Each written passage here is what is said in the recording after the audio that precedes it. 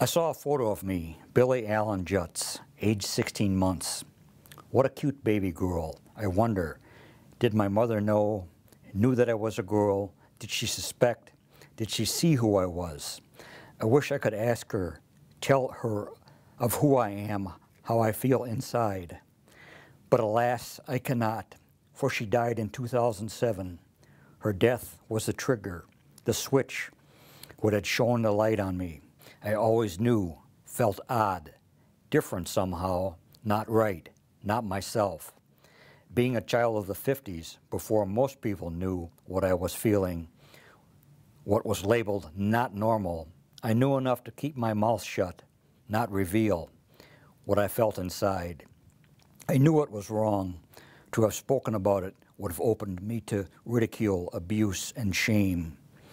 This I could not do. I knew if Gordon found out, the abuse I endured would have been worse. Had he known, he surely would have beaten it out of me. Or did he sense it, suspect it, try to make a man out of me? I knew enough of how I felt that it was not normal.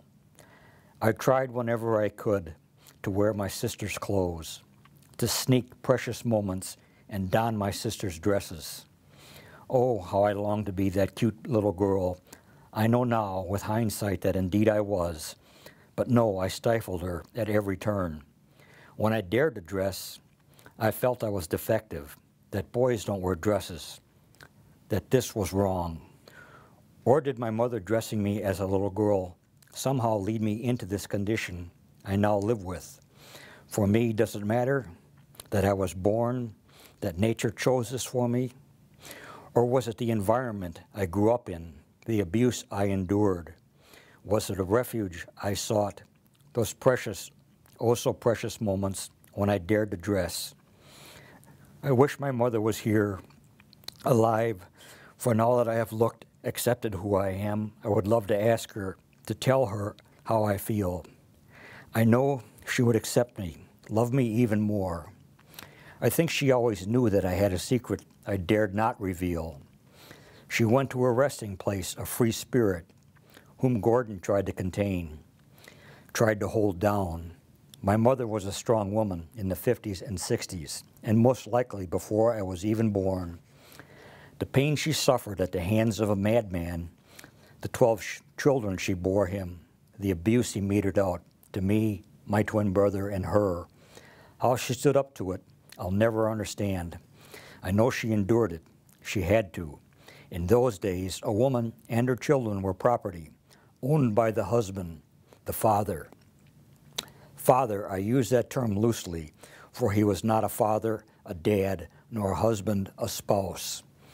His demons, I can only guess, must have been many. What weakness did he hide behind the booze, that ultra-macho facade? It has taken me years and much thought to forgive him. Forgive, but not love. For he will never, nor did he ever once earn my love. To forgive, by one definition, is to no longer be angry. That anger has left me. Would I or could I wrap my arms around him, say, I love you, Dad? Nope. He died. In fact, his last moments alive were abusing me. As my mother looked on, bang, bang, 2 shots rang out. One through the heart, the other through his cheek. As he crumbled to the floor, he coughed twice, uttered his last words. Someone called the cops. I spat upon him, walked away, and then the abuse, his abuse aimed at me, was over. With no counseling for someone who witnessed this in those days did not exist. So I punished myself for those feelings I kept inside. That now I know, but not then, that I was a girl, a female, a woman. So was it by nature or nurture? No one really knows. For me, my best guess is I was born like this. The climate I grew up in only reinforced those feelings I kept hidden, buried inside. The time, the place, was not conducive to being open about this.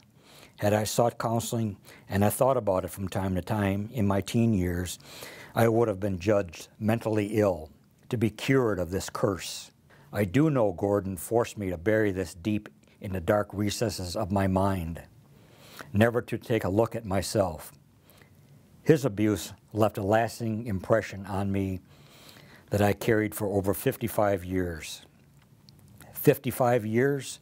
How do I know that? I have medical records from February 1954. I was hospitalized for infectious hepatitis. Those records state, patient is very unhappy, has a pained look on his face, talks to no one, does not complain of pain. I was 3.5 years old. I had already learned to keep my feelings inside, to keep secrets, to trust no one.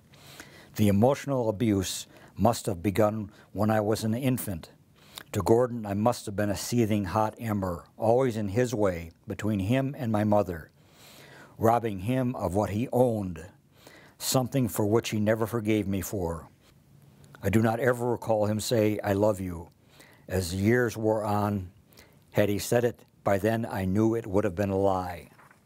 So yes, my mother is gone, but her influence guides me. Her love and support is still with me, felt. And that picture reveals the true me.